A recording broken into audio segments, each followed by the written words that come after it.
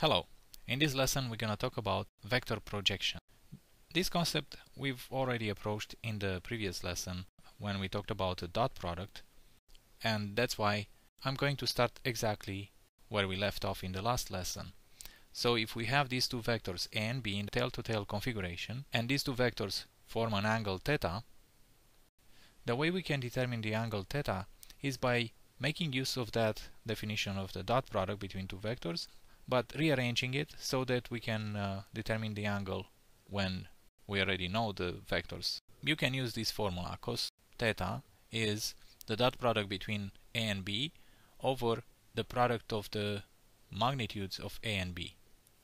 You recognize this is the definition of the dot product, just rearranged for determining the angle. This is not a formula that's important to be memorized. It's just important to know that you can use the definition of the dot product to determine the angle between two vectors when you know the vectors. Anyway, we want to talk about vector projections. Let's see how we can do that. On this diagram I'm going to consider the projection of vector B on A. And pay attention to the notation I'm using and the way it's being read.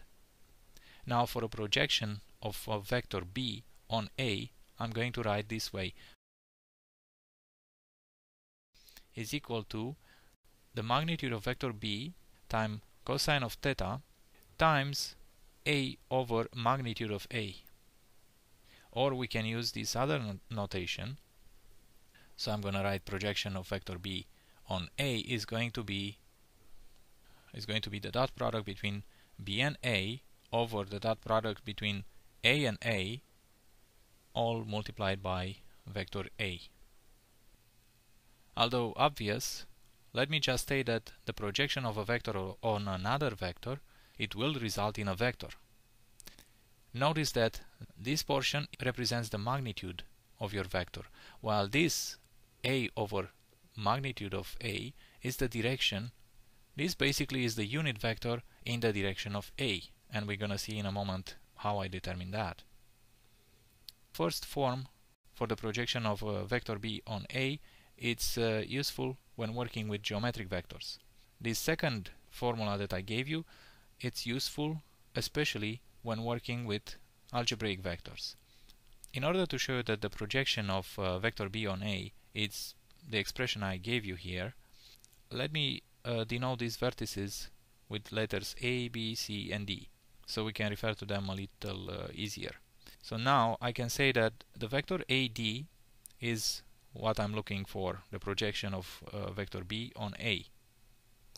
Then let's see what cosine of theta is in this triangle ACD. Cosine of theta is the adjacent side over hypotenuse, and in this triangle ACD in particular is AD over AC. But since we work with vectors, I'm going to say the magnitude of AD over magnitude of B. That's why the magnitude of AD is equal to magnitude of B cosine of theta. Now if I replace this AD with a new notation I just introduced, projection of B on A, but the magnitude of it equals to the magnitude of B cosine of theta.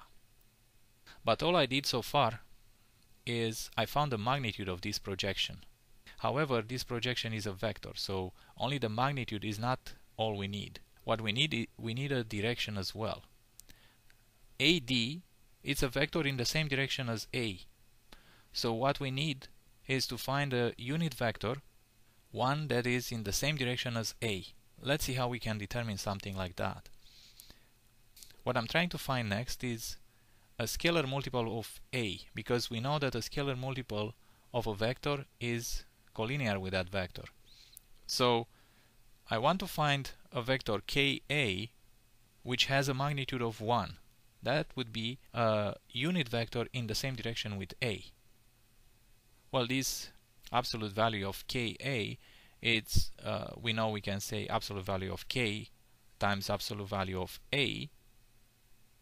And reorganizing this expression, I can say that the absolute value of K is 1 over the magnitude of A. But since our projection points in the same direction as vector A, then we don't want to change the direction from what it is. Therefore, this k has to be positive. So we can say k equals to 1 over magnitude of a. In the previous chapter, when we talked about multiplying a vector by a scalar, we clarified this situation. So the unit vector in the direction of a, it's actually 1 over magnitude of a times a, or the vector a divided by its magnitude. This is basically how you represent the unit vector in the same direction with that particular vector. That's why the projection of b on a is equal to magnitude of b cosine of theta, which is the magnitude, times the direction given by the vector a divided by the magnitude of a.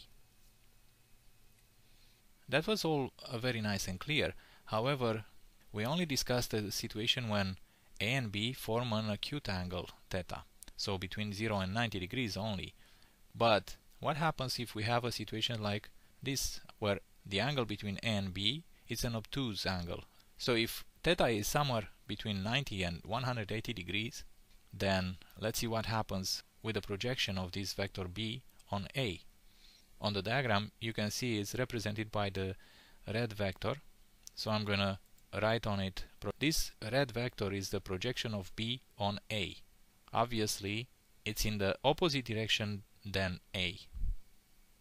Let's denote the vertices again with a, b, c, and d, and try to find again the magnitude of this projection of b on a using trigonometry. So I see that it's going to be the magnitude of b times cosine of this angle, which is 180 degrees minus theta. We know that cosine of 180 degrees minus theta is minus cosine of theta. Therefore, I'm going to continue here to say it equals to minus magnitude of b cosine of theta. So you see, the magnitude, it's actually the negative of the same expression that we had before, when angle theta is an obtuse angle. If we determined earlier that the vector a over magnitude of a is the unit vector in the same direction with a, then the negative of this expression is going to be the unit vector in the opposite direction to a.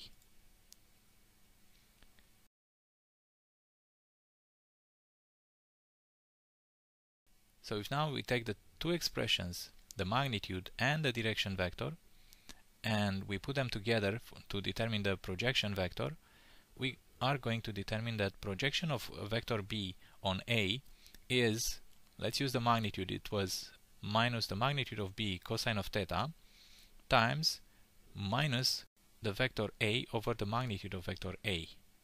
So that was your magnitude, that was the magnitude and direction. But these two negative signs cancel each other out, so the result is going to be magnitude of b cosine of theta times vector a over the magnitude of vector a. So regardless of the values of angle theta, the projection of a vector on another vector has the same expression.